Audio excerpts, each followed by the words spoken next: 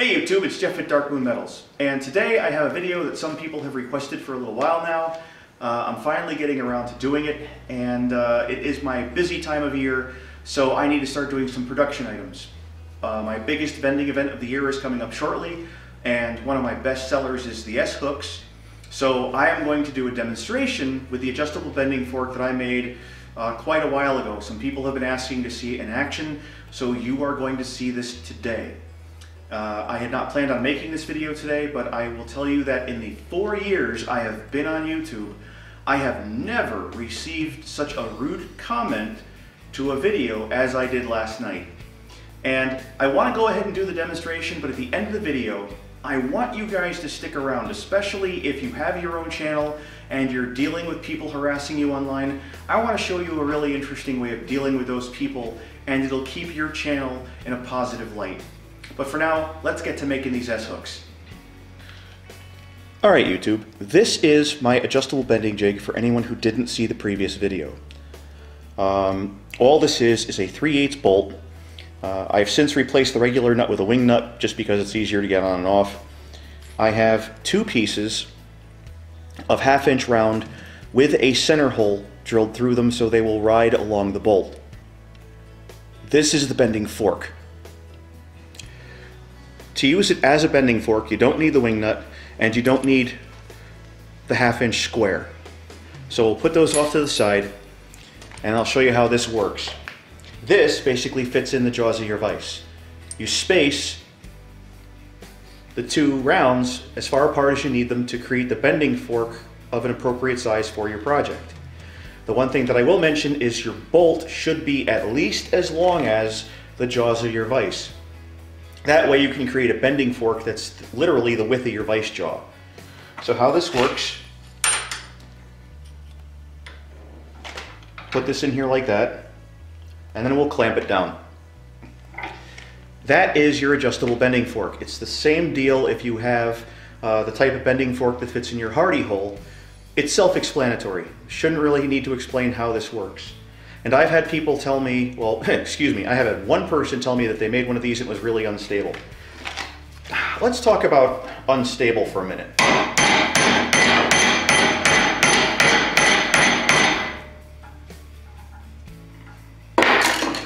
Yeah, the hammer gets it to move a little bit, but I don't think that's unstable. If you're having stability problems after making this jig, it's probably because your vise jaws aren't closing evenly. That's not the fault of the jig, but let me show you how to compensate for it anyway. Alright guys, so we're over at my big vise.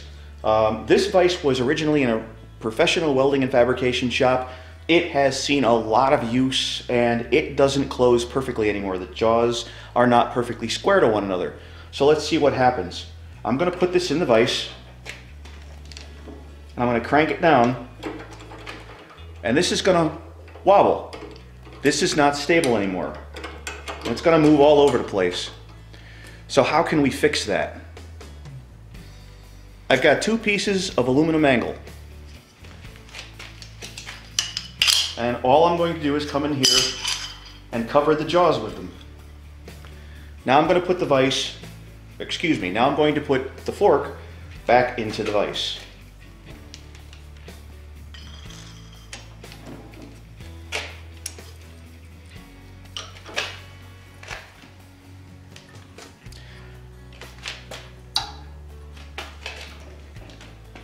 Where's my hammer?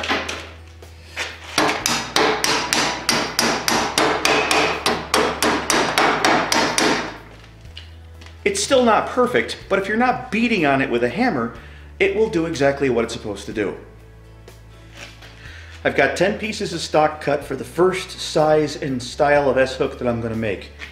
Now, this was the old jig. You've probably seen jigs like this on YouTube if you've been watching blacksmithing videos for any length of time. Dirty Smith, he uses something similar to this. I've seen a few others. In fact, I first got the idea for this jig from Dirty Smith. What I'm going to do is I'm going to prep all my material. I'm going to get the fishtail on either end. I've got 10 pieces to do.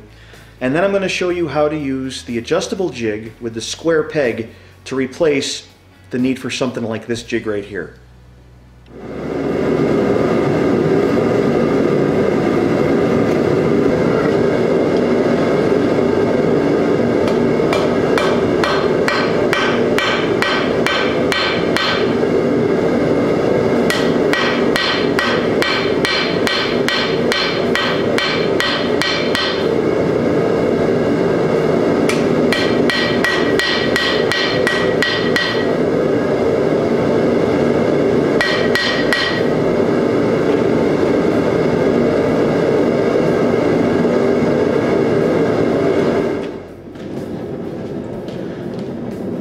You want to put a little bit of a lip on the end, quench the tip,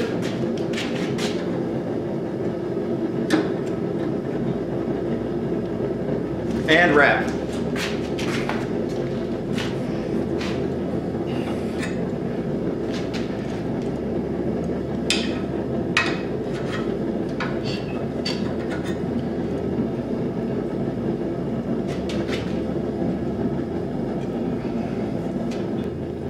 I don't know if you can hear it in the background, but my forge is getting real low on fuel. Hope I have enough to finish the video. So what we're going to do to create that style of jig from this bending fork is to replace one of the round pins. Now what this is a piece of 1/2 inch square with the same cross hole drilled through it. And it's going to give you something that looks like that.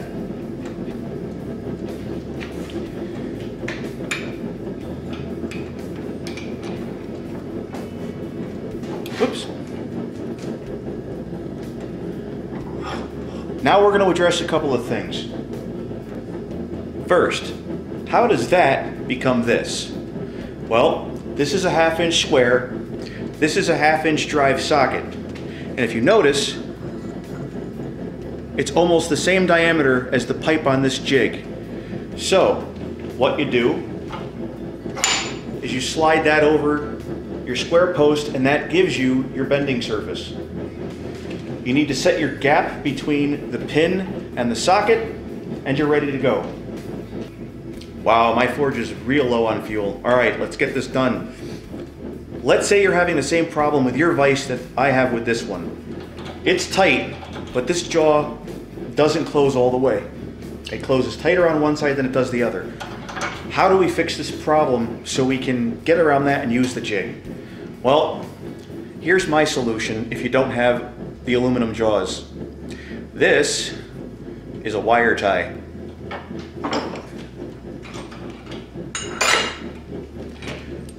Take it out of the vise. Put your wire tie around the part that needs to be tighter in the vise, like so.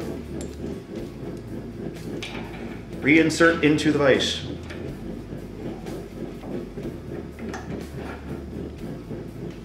Get my socket here. Set your distance between your pin and your socket, and then tighten it down. And that will take all of the slop out of your vise jaws. Let's finish the other half of this S-hook.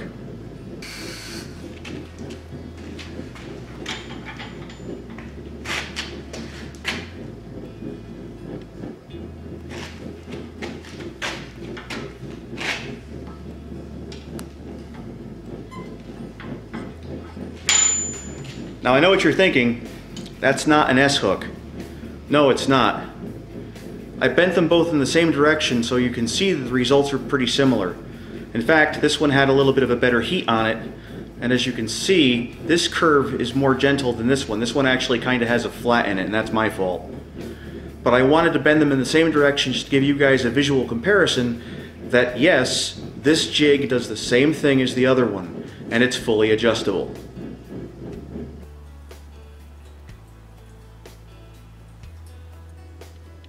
Alright YouTube, I hope you enjoyed the video, but now we're going to get into the meat and potatoes and the real reason why I made this video today.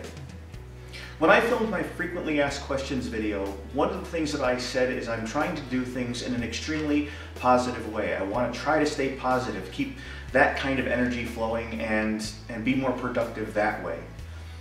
As I mentioned in the beginning of the video, I received probably the rudest comment that I have ever received in my 4 years on YouTube. And my immediate reaction was to just jump down this guy's throat and rip him a new one. And that's why I didn't do that. I actually slept on it, I thought about it for a little while, I did delete his comment after only being up for 9 minutes, but I did really think about it before I responded. So, how do you deal with these kinds of people? How do you get them from keeping you down? Well, let me explain how and why this exactly happened. I kept the email transcript of the comment he left me. And I'm not going to address this guy by name because it makes no point to do that. I'm not trying to start a fight. I'm trying to prove a point.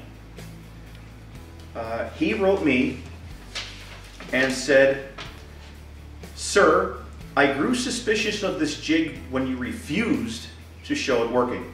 And I'm going to refer to this guy as Mr. P. No, not Mr. Pete 222. Mr. Pete 222 is like one of the coolest guys on YouTube. This is not him. This is Mr. P. And he's saying that I refused to show how the jig was, how it worked because I didn't do that in the original video. And somebody had made the comment kind of crass, a little bit sarcastic, and said, "Oh, sure it works. You don't even show it." And my response was somewhat crass and sarcastic because I believe in equal responses. And I said, "Do you honestly need a demonstration to figure out how this works? Question mark." And that person never responded. So obviously it was a sarcastic comment. I did a sarcastic response, and that's where it ended. This guy chimes in and says, in reference to that, "In fact, you were rudely condescending to one individual who asked you to provide an example of it being used." No, I wasn't. And that's what you really have to think about, guys. When somebody accuses you of doing something, and that wasn't your intention, it might seem that way to a couple of people out there who are really, really sensitive. Those people don't matter. They can go off and be over here somewhere. They don't affect who you are or what you're trying to put out there in this community. And I'm not going to read the rest of the message, but he basically goes on to say, "I tried one of these jigs out myself. I built it. It was really unstable. You know, this was wrong with it, that was wrong with it, and you should be ashamed of yourself. Shame on you." And I was like, seriously? And that's the part that got me angry, because he made it sound like I'm trying to just put a bunch of garbage out here for this community, which I really, really care about, because this community has helped me in ways I can't even describe. I've had people come out of the woodwork when I was really down and out, and even though I've never mentioned this in a previous video, there are people who clicked that little support button and sent me a couple of bucks, especially in the times when I was really messed up financially. And I reached out and thanked those individuals to the people that I can get in touch with. So I know what I'm putting out here does mean something to people. And the simple fact that this guy commented on a video that's got, let's see, 56 comments prior to his, and they're all positive. People were thanking me for the idea, or saying that it was brilliant and that, you know, it was really creative. And then, you know, it's got 13,000 views, 357 likes. Only 5 people didn't like this video. So the more I thought about it, the happier I got. In fact, the anger just kind of melted away. I was laughing at this after a while. So, Mr. P, I deleted your comment for 2 very important reasons. One, there is only one way you can screw this jig up, and that is to not know how to drill a cross hole properly, or your vise is so screwed up that it doesn't close evenly. That's one of the reasons why I showed the fix for that in this video. But do you realize how incompetent you made yourself sound in light of all of the other comments that were presented to this video? I did this for you so you didn't lose face and have a bunch of people jump down your throat. You're welcome. Because really, anybody can figure this out. If somebody were to say to me, "I'm having an issue with this jig, here's what it's doing," and they ask for my help, chances are I'm going to say, "All right, well, it's a couple of things it could be. I'll tell you what, send me a picture of it, or describe to me what it's doing. Try this, try that." I'm going to try to help that person. Mr. P, and this is directly at you now, I am not under anyone's employ. I am not your personal customer service department, nor have I sold you a product. If you created something and it doesn't work because you either A, couldn't follow instructions, B, couldn't comprehend on how to do it, or C, just completely didn't take any time to put it together properly, in other words, kind of makeshift craftsman type of deal, that's not my fault. And the sooner you realize that, the better off you're gonna be. So YouTube, this is how I'm dealing with Mr. P. And if he watches this video, fine. If not, it's good advice for everyone else that's out there. At least I think it is. And you know what? People aren't going to think any worse for me because I shot this video and I made these comments. This is how I feel. I'm trying to turn it into something positive that everybody can benefit from. And as far as shame on me, or I should feel ashamed of posting this video out here, Mr. P, seriously? In the last couple of days, I've been averaging about 100 new subscribers to my channel every 3 days. This past Sunday, I got 61 new people. And there are people who continuously compliment me on my work. Yes, I do have some critics. They ask questions. They ask me, well, why didn't you consider that versus this? And you know what? It's all been constructive criticism. And if you approached this the same way that most of my subscribers and most of my viewers do, this video may have ended quite differently. But I want to thank you for giving me the opportunity to put this kind of a positive message out here on my channel, because it's the first time I've really felt the need to. So to Mr. P and everyone else out here on YouTube, I hope you guys have a happy, warm, and safe Thanksgiving. And probably after the holidays, you'll see my next video. So until then, can't wait to see you guys again.